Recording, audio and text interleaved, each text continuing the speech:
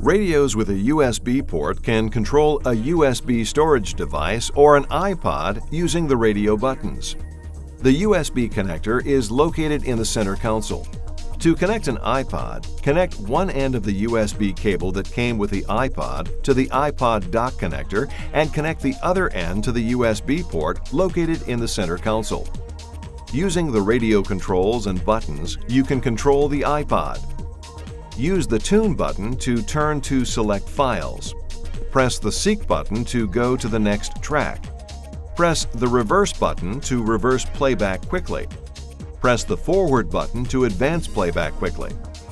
The 5 soft keys located below the radio display are used to control a USB storage device or an iPod.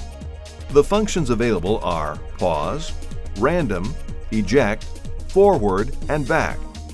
To select playlists, artists, albums, genres, songs, composers, and podcasts, press the soft key below.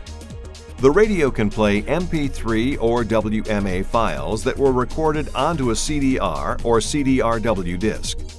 The USB port can play MP3 and WMA files that are stored on a USB storage device, as well as the files that are stored on an iPod.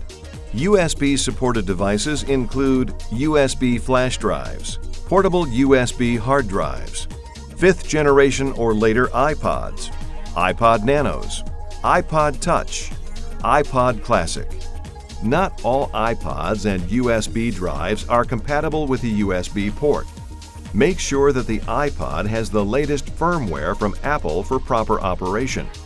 iPod firmware can be updated using the latest iTunes application.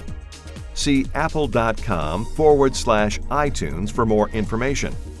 For help with identifying your iPod, go to apple.com/support.